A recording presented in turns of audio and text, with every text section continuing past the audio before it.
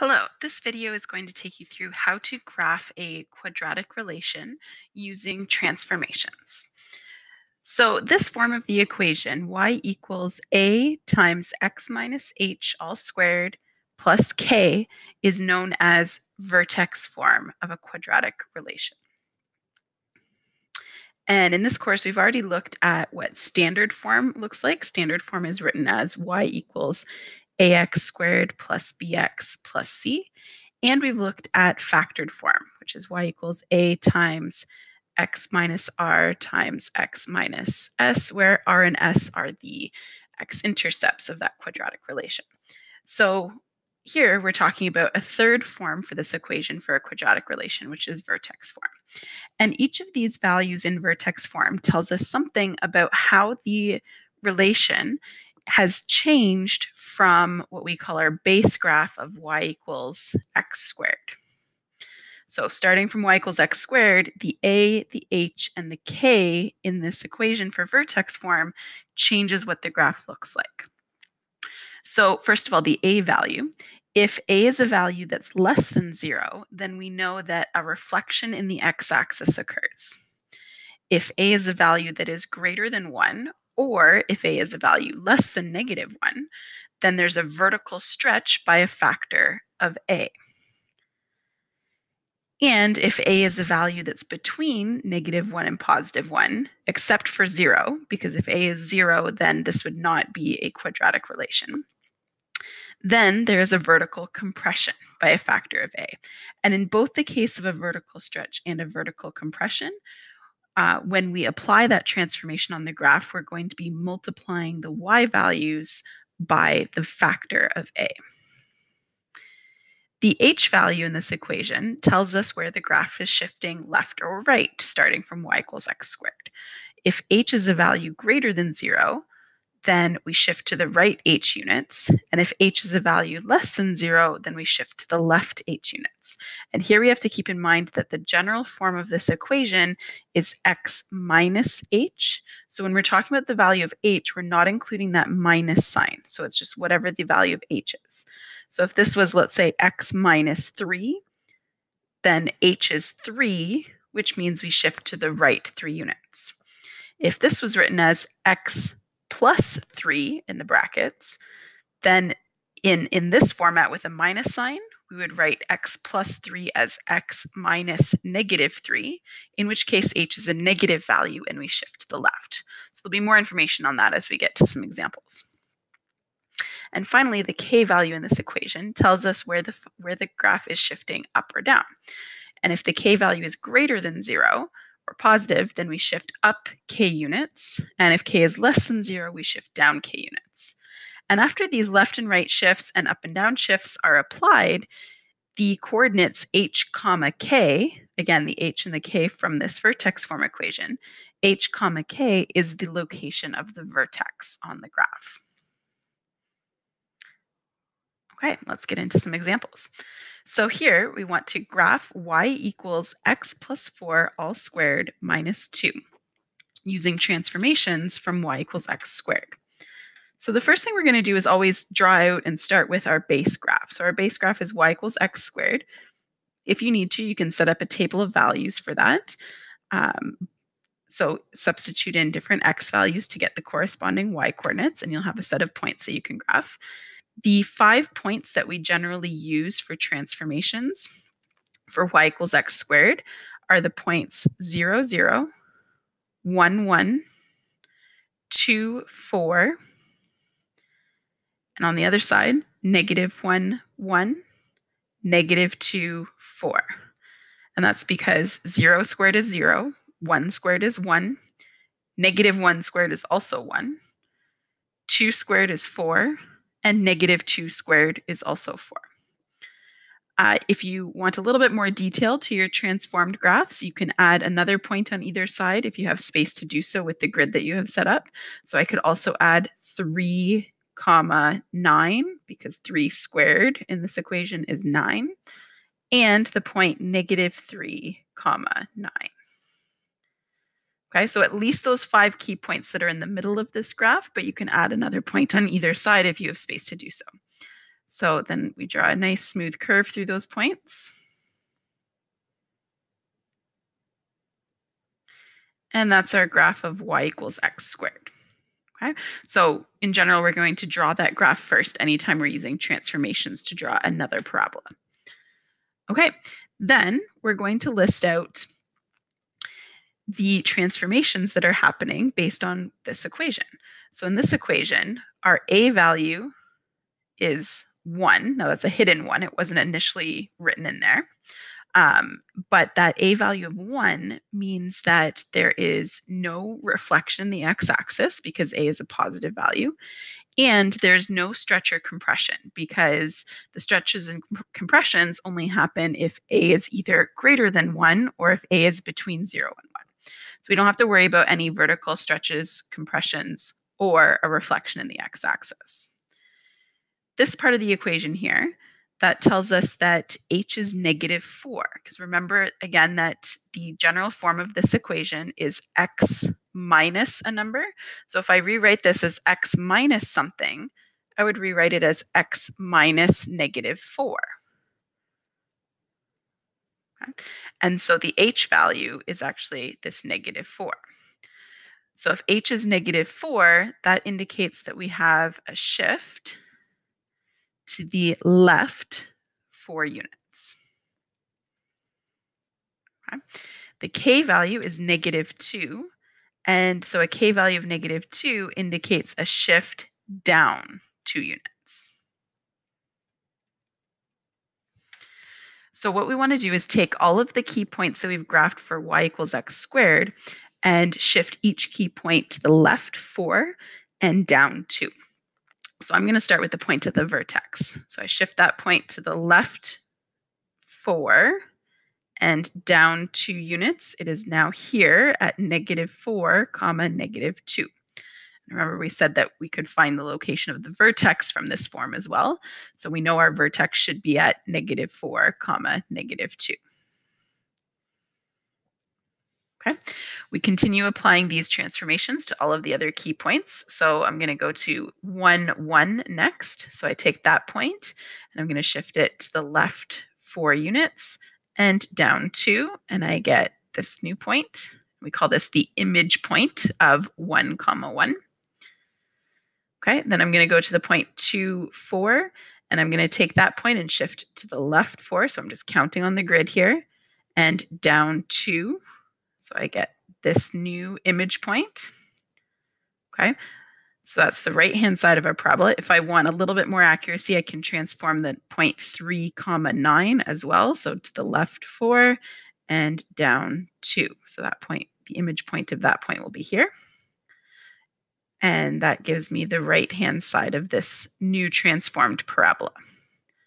To get the left-hand side, I simply take the key points from the left-hand side of y equals x squared, and I count out 4 units left and 2 units down. So for each of those points, 1, 2, 3, 4 left and 2 down. So I get this image point here at -5, -1. Okay, the next point, 1, 2, 3, 4, 1, 2 down. I get this image point. And we're seeing that it's symmetrical to the image points that I've already got on the right-hand side of this parabola. And finally, the point -3, 9 to the left 4 and down 2 to get this image point. And again, I draw a smooth curve through the left-hand side of this parabola. Make sure you label that parabola with the equation. So the equation was y equals x plus 4 all squared minus 2. Okay, so this is what you're going to show for your solutions when you're graphing transformations. You're going to graph the parabola, the base parabola, y equals x squared. You're going to list out the transformations that are happening in words, and you're going to show that transformed graph at the end. Make sure that your graph is labeled with a scale, your axes are labeled x and y, and your equations are labeled. Okay, here's another example. So here we're going to graph y equals -1/2 times x minus 3 all squared. So this negative indicates that we have a reflection in the x-axis. The 1/2 indicates a vertical compression because that's a value that's less than 1. So a vertical compression. And we say that vertical compression is by a factor of 1/2. And that actually indicates that we're going to multiply y values by 1/2 in order to accomplish that transformation. And inside the brackets here, we have x minus 3, which means our h value is 3, positive 3, which indicates a shift to the right 3 units.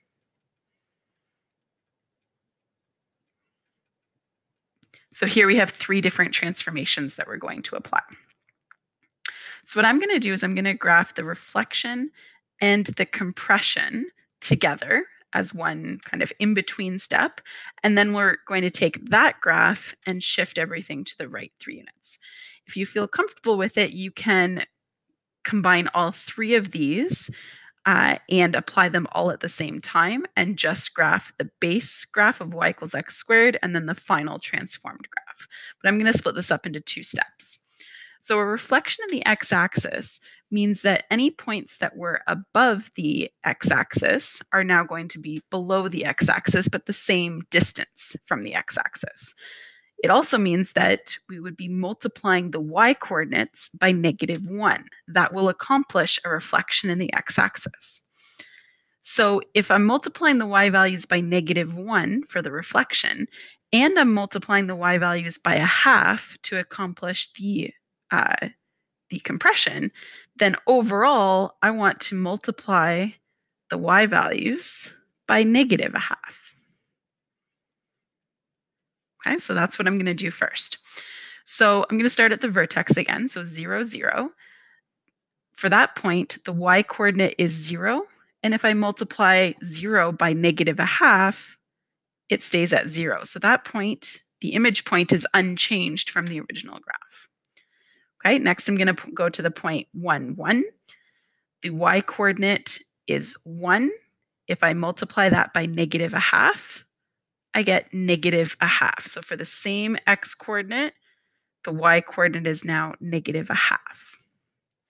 Okay, moving to the next point, 2, 4. The y coordinate for this point is 4. Multiplying that by -1/2 is -2. So here's the image point. Okay, on the other side of the parabola, going to the point -1, 1, the y coordinate is 1. Multiplying by -1/2 gives -1/2. And next is -2, 4. The y coordinate is 4. Multiplying that y coordinate by -1/2 gives -2. And again, we can see that symmetric property with the transformed graph that we're drawing in here, where we've got symmetric points on either side of the axis of symmetry that goes through the vertex. So again, for a little bit more accuracy, you could also plot the image points of 3, 9 and -3, 9. But at the very least, you want to get the transformations for those 5 key points in the middle. And then draw a smooth curve through those points. So this is not the final transformed graph yet. This is just the graph after those first 2 transformations. So we've now accomplished the reflection in the x-axis and the vertical compression by a factor of 1/2. So to complete this graph, we want to still shift this to the right 3 units. So now I'm going to start with the green graph that was already there, and I'm going to switch to orange. So we're going to graph this last transformation in the color orange. I'm going to take each of the key points from the green graph and shift to the right 3 units to get the orange graph, which will be the graph of this relation that we had at the top here. So I'm going to start at the vertex, shift the vertex to the right 3 units. The image point is here at 3, 0. Okay, next point, shift to the right 3 units. And I'm going to do the exact same thing for all of the key points from the green graph. Just take each one and count 3 spaces to the right on the graph. And that is my final transformed graph. So again, I'm going to make sure I have the equation for that final transformed graph, as well as the equation labeled for that base graph. If you wanted to label the in-between step, which is the green graph, that would be the graph where I've only done the reflection and the vertical compression. So that graph is the graph of y equals -1/2 x squared. So that's without the shift to the right 3 units in that equation. Okay, we're going to do one more example. I'm going to do this one a little bit differently, just to give you another option for how to graph parabolas from vertex form. So in this option, we're going to start by plotting the vertex of the transformed graph, and then we will apply the stretch or compression or reflection factor. Right? So you don't have to use this option if you don't want to, but it gives you another option. So here from this equation, we can see that the vertex is going to be located at -1, 2. So that's h, k. H is -1, k is +2. So I'm going to plot the new vertex at -1, 2. So that point is here. Okay, so now the only thing in this equation I haven't applied is that a value of 3. So since a is positive, I don't have to worry about a reflection. A reflection would indicate that starting from this vertex, the parabola would be opening down instead of opening up. Here, a is positive, so I know I'm going to get a parabola that's opening up. Now, on our base parabola, we know that from the vertex, we go over to the right 1 and up 1 to get to the next point. But that happens if my a value is equal to 1. If my a value is equal to 3, that means from my vertex, I'm going to go over to the right 1 and up 3 to get to the next point. So I know that I can plot a point here. That's going to be another point that's on my transformed parabola.